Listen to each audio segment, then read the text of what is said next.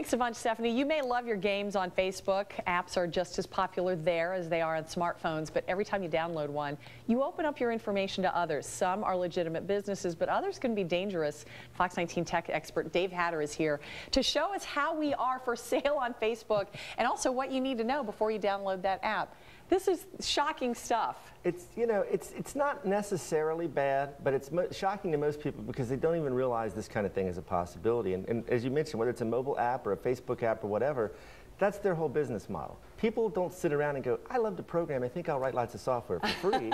They're trying to figure out how to capitalize and commercialize this stuff, and in many ways the simplest way to do it is, I'll give you the software, and you're going to give me your information, and I'm going to do whatever I want. Is that what apps are really for? Is it for that? Not always, but in many cases. A lot of times, legitimate businesses are creating apps because they want you to use their service or whatever. So, they'll give it to you because you're going to utilize their service, exchange of funds, etc. It's all good, right?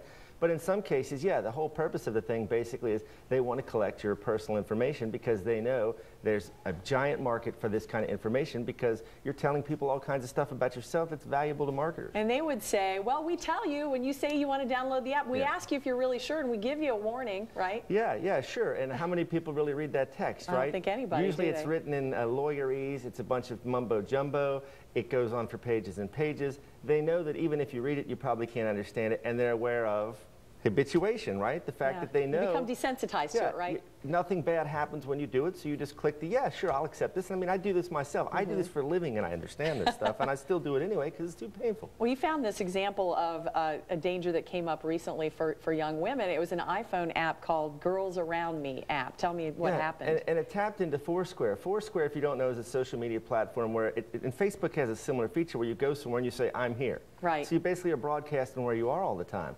So this thing could tap into that information and basically say, okay, what women are around me based on their Foursquare check-ins? Yeah, it's kind of a weird thing, and it immediately kind of backfired on the organization that made it. And there's another interesting story. If you Google this, you'll find where someone used Twitter in Japan. They went to the most concentrated place in Tokyo and were able to find people based on their Twitter posts and would like show up and say, hey, I found you from Twitter. Yeah, so, this stuff, it's not necessarily bad, but you have to understand the risks. You have to understand that you are giving away a lot of information about yourself. So should we stop?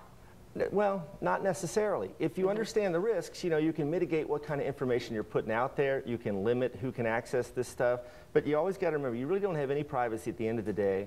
And you are signing a contract essentially by accepting these things that gives these folks permission to use your information and potentially sell it to other organizations, so you can't really control even where it ends up. Yeah, we have a really good story about this connected to the interview that Dave and I just did at fox19.com. It's right on the homepage, and I also have Dave's link for Libertas Technologies at fox19.com in the big red box. Thanks, Dave. Thank you.